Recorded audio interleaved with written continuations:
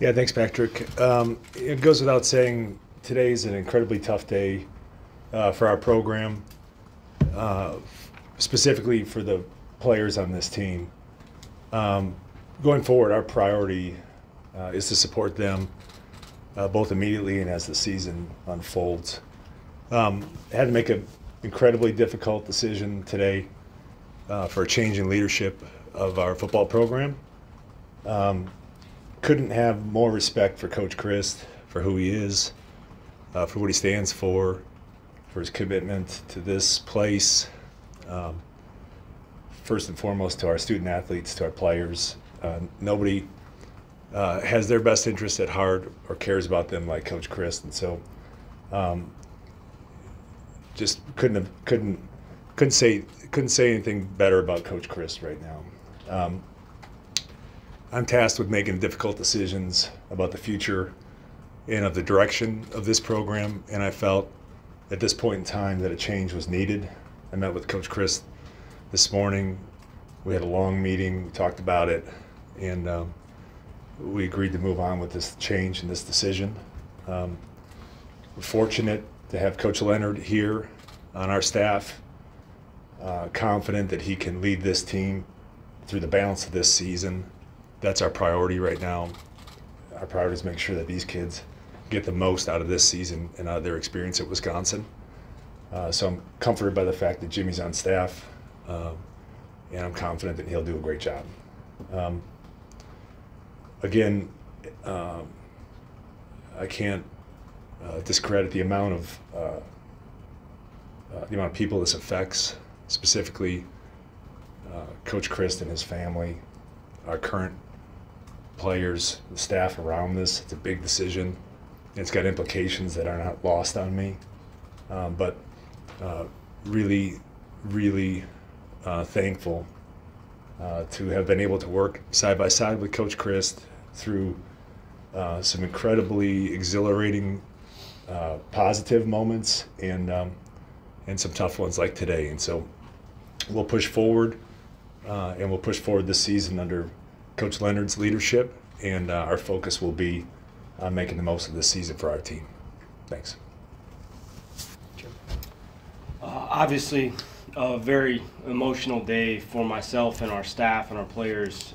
We have a tremendous amount of respect for Coach Chryst and everything he's done for this program. And his family and this program mean everything to him, and I think it's our duty, my duty as a coach, and to get our staff and players to rally, behind him and really fulfill everything that he had envisioned for this team, which we still think is out there. And it's unfortunate, myself, I had a long relationship with Coach Chryst as a player, mentoring me, as I got into coaching.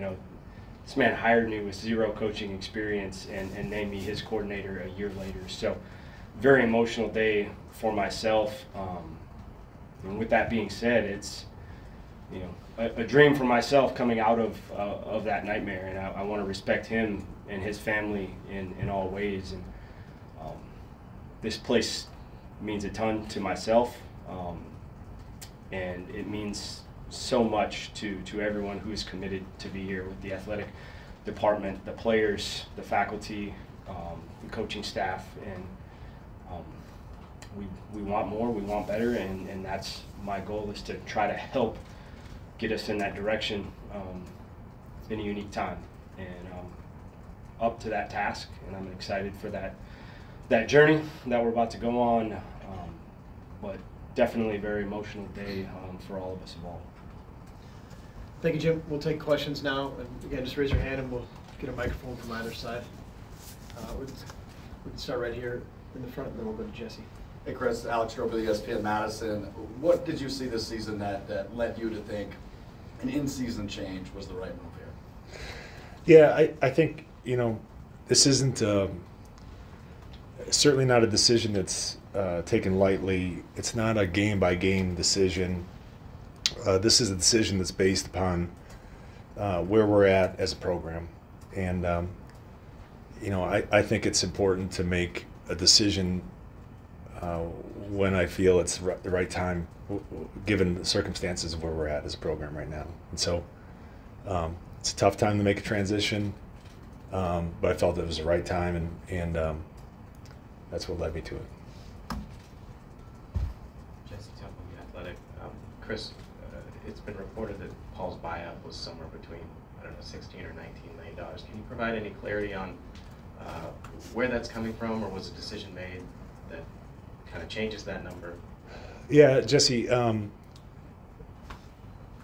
we'll share more about the specifics of where we ended up with Paul at a future date soon. What I can tell you today is that the number that we agreed to is significantly less than the numbers that have been reported, or even the number that would have been due per the terms of his contract. Colton Bartholomew, Wisconsin State Journal. Chris, you said this decision comes from where you're at as a program. Where do you feel like you're behind or lacking or not where you want to be as a program to make this decision? Yeah, Colton's a good question. I've made it a practice of not commenting on the specifics of our program or our personnel or the players on it or the coaches. What happens in the details. That's the role of a coach, and so those are the kind of questions that going forward will be directed to Jimmy.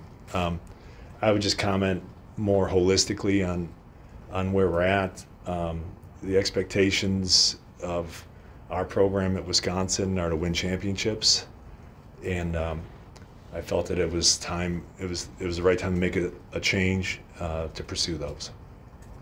On the left over here, Colton Leslie, NBC 15. How were the players informed, and what was their reaction to the news? Yeah, we, Coach Chryst, Coach Leonard, and I met with the team this evening. We had a closed-door meeting with everybody around the program. Goes without saying, and I mentioned it earlier. It's a tough day for us all, given how much we all cared for and how much we love Coach Chryst. His players are first on that list in terms of how much they care for him, and it was a tough meeting, and it's one that's in my mind going to live in that meeting room. on the right. Jim, Mike Hogan from Badger 24/7. What are the biggest challenges in your mind ahead?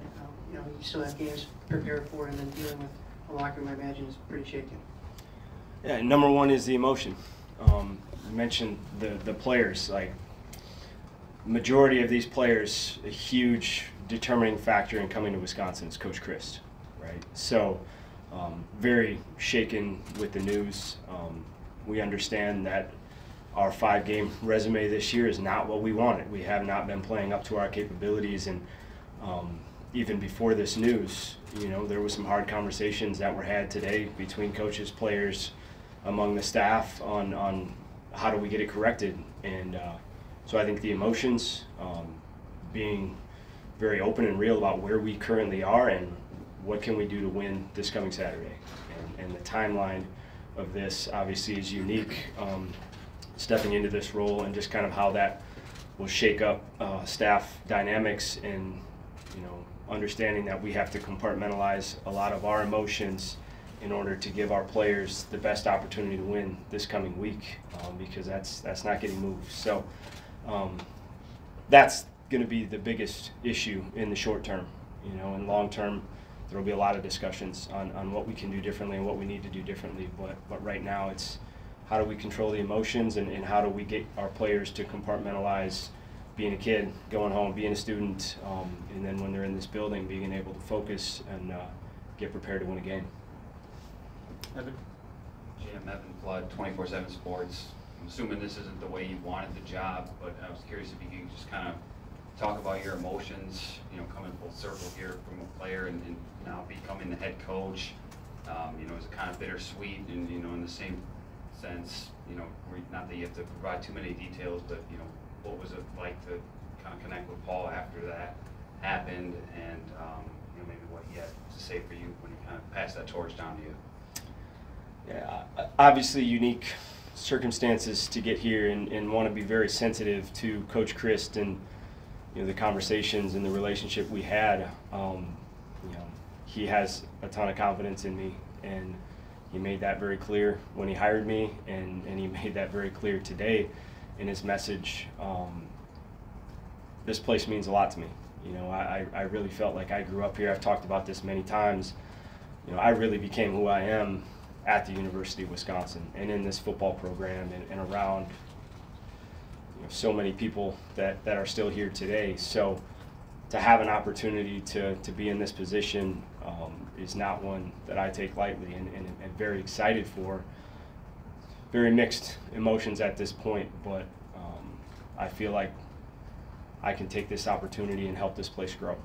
And that's why I came back a number of years ago, and that's why I haven't left. And that's the mission that I want to continue forward with our guys, and just getting them to understand the trust, the confidence we have in this group of men, that we will get this thing going the right direction, and it's going to happen sooner than later. Mark, down in front.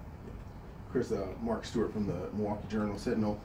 Just wondering if you can kind of speak to some of the traits you've seen in Jim that you think will make him successful in this role. Yeah, I don't know that I can say anything about Jim that hasn't been already well documented throughout the years. Obviously, you know, the fit that Jim brings to this program, his competitiveness, his work ethic, those are all gimmies. You know, clearly, you know, his ability to lead and his ability to teach. You know, we're fortunate to have Jimmy on the staff, that we're in a position that we can entrust this level of responsibility and leadership to somebody like Jimmy. And so I mentioned earlier, I'm confident that there's nobody who can do it better at this moment in time than Jim. And you know, our collective focus, everybody around this program and in it, is to try to maximize this season for our team. Colton. Chris, Colt Bartholomew, Wisconsin State Journal. You mentioned that this isn't a game-by-game decision. It's not like a knee-jerk reaction. How long has this been on your mind of evaluating where the program's at and wanting to make this, or make a decision to positively impact the program in your mind? Yeah, I mean, I think it's my role to have, you know, the position of our program always on my mind, and you know, I think we just reached a point where today I felt was the right time to make that decision. And you know, I mentioned it's not one I take lightly. It's an incredibly tough day for us all, but I'm optimistic that, you know, today's the first day of the future of this program and of the direction that we'll take it. Evan. Chris, maybe it's too early to know, and this is a better question for another day, but you know, is the hope that Coach Leonard takes this job and runs with it, or do you kind of feel like there's going to be a search after the season regardless? Yeah, I mean, I think I owe it to this program to do a full search when the time is right. That topic, though, is not today's priority.